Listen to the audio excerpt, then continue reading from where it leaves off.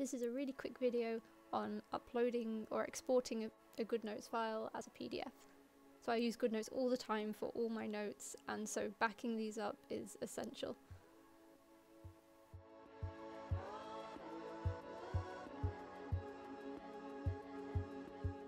To select the pages that you want to export, you can go to the top of the menu and press Edit. Then select all the pages that you want to export, or if you want to export the whole notebook, press Select All at the top of the menu.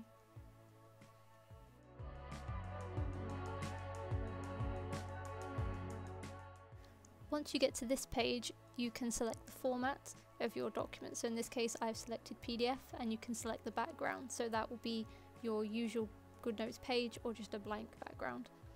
And then finally you can name it.